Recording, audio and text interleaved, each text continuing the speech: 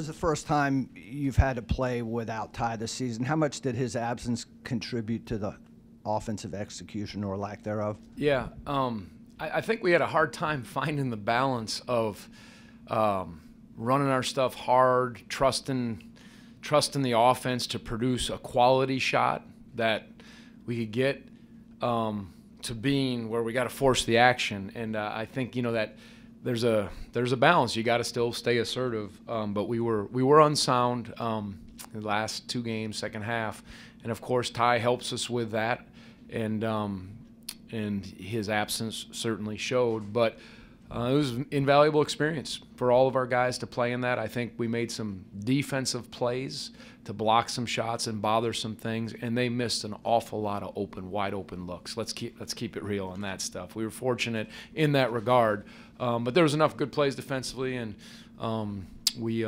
certainly at times were fumbling around and struggling. And there's a quote we said, "Excellence isn't easy. Stay focused." And at times we wavered in and out of that, and that was apparent. Yeah, how do things look for Ty going forward with it? Yeah, well, he couldn't play today. Obviously, he would have played. He couldn't play today, so hopefully, he'll keep. He improved in the NC State game. He hurt his back early in the game, tweaked it, and he just wasn't able to play today. So, that's really all I know, and I'm hoping. I think it's going in the right direction, and we'll see. Coach, you were ball screen heavy a lot today, tried Yes. some of your other stuff, but it looked like guys were indecisive, kind of hesitant with some of their decisions. What do you think was causing some of that? Yeah. Or was it something Miami was doing? Certainly some of Miami's, they have two guys that can really pressure the ball, and Likes, and the number 5 is Zach Johnson. Good golfer too. Talking golf. And so they were jumping some passing lanes, and then at times our bigs handle it in that. And I just felt like early on we got some good looks out of our ball screen offense, and we just missed a lot of shots. And that seemed like gave us the best chance to have an opportunity to get some scores. We were struggling in some of our other stuff, so we just tried to ride that a little more, and and be as good as we can defensively. But that showed at times the indecisiveness that led to some turnovers and either forced shots or not making the right plays. But again, there was enough good plays, and that's part of learning. Tony, how would you assess Kihei's play and filling in for Ty? Yeah, 6 assists, but 6 turnovers. Yeah, made some good plays at times. And at times he certainly looked like a first year in that setting. That showed. Like I said, but he did do some good things. He had to play a lot of minutes. We had to ride those guys hard. And guarding Chris Likes, he's quick. You could see that, and he'll go. And we've certainly been grinding for quite a while here. So now we'll have a little a bye, and we'll hopefully prepare well and improve and use the rest. But regarding Kihei, I think there was stretches of good ball, but he also looked like a freshman, and he hasn't shown that quite so much. So he'll grow from it. You guys had a pretty significant rebounding advantage against Miami, and they only had 5 offensive rebounds. Was that part of the game plan for today to limit their ability to get extra shots? What do you attribute that to? Yeah, well, the offensive rebounds, we were missing a lot of shots percentage-wise, and I thought those were such important plays when we kept balls alive and got second chance possessions or points. That's significant. So, to see who had 5, Mamadi had 5 offensive rebounds. That stuff was terrific, and we need it. In a game like this where it's kind of back and forth and you're struggling in areas, it sometimes always points to, are you taking care of the ball, or is it hustle plays or offensive rebounds? So that was an area that was, I think, significant. And then some of our deflections were significant. Tony, it's been a long time since Ty hasn't played. How did he handle today? We saw him talking to Kihei a few times after plays and timeouts. What kind of a...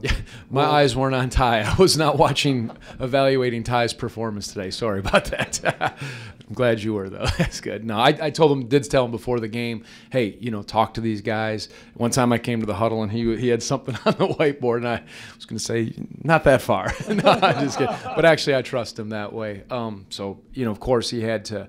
said, you got to use your eyes. We'll use your eyes today and lead in ways that you can. Tony, Mamadi has, I believe, 11 block shots in the last 3 games combined. Is he getting better defensively? Or is it just opportunity there? couple things today. I think there was quite a few breakdowns, so guys were at the rim, so he had more opportunities to go up and swat him. But I think his timing's getting better, and he's so quick off the floor. That's unmistakable. And I liked a lot of those, the offensive rebounds and the block shots. Those are the winning plays. Those are the important plays that in games like this can save you. And I thought there was just enough of those. But yeah, I think he's even improving. He looks like his timing and just his reading of it has gotten better. And I didn't realize there was that many at that time. Tony, you've brought up Muggsy Bogues when talking about Kie a lot this year, and Chris Likes is someone who's also sort of drawing those comparisons. What did you like about Chris? Muggsy would be mad at me today. So, no. Say the last part. Well, I know you recruited Chris a little bit. And yeah. What did you like about him when you were recruiting? Just heart. I mean, when you're, a smaller point guard, just scrappy. He's a gifted offensive player. I mean, he can glide, he can go, and he's more of a scoring point guard who's hard to handle, and he can heat up the ball defensively. But I just, watching him, and he's just a dynamic scorer and has done a lot of stuff and puts a lot of pressure on your defense. And, again, obviously he's averaging, I think he's 17, so he got that. He makes you aware of him, but big heart, and it's really impressive what he's accomplished being, in this game. And I always look at guys like that, and I think Kie has the same different games, but that same desire and that same grit. And, again, he'll learn from that today, not playing up to his standards. Tony, 30 turnovers for you guys in the last 2 games. What would you say the fix is for that, particularly given Duke is on the horizon? Yeah, we talked about soundness. We worked really hard in practice, doing sureness drills, certain things, and look at, Kihei, you said had 6, and then it was pretty evenly distributed. You just keep working at it, and again, there's a level of soundness without being passive, and you still got to make plays when people pressure you, but those are areas. I think we were leading the country. Someone told me before. I don't think we're leading the country anymore unless yeah, well, that's a good way to catch us. We didn't like that spot, so no. But you just work at it, and again, hopefully, we were down a guard, and our guards, we don't have a ton of depth in the guard core, so it required us to play a little bigger today than we have been most of the year. It looks like Braxton up in the scoring category had a pretty good game in terms of rebound, assists, all the other. Yeah. Yes, he did. So I complimented him after the game in the locker room. I said, you had a couple of hard possessions offensively, but you didn't let that affect the rest of your game. And that's a mature player. When guys either miss shots or make mistakes, and then the rest of their game goes south, you can tell that that's inexperience. So you make a turnover, so you miss shots. That's going to happen. Can you affect the game? That's a quality that I think mature players must have and have to grow into. And that's still, there's room for growth in some of our guys in that way. But I like that he did that because his hands and deflections and playing, and then he had that nice high-low pass for a dunk to Mamadi. And then I think against the press, we needed that. He threw the pass. I don't know if it was again to Mamadi or Jack, but Mamadi again. So those were good plays. Yeah, I thought around from, a couple of the offensive plays, he did some good stuff.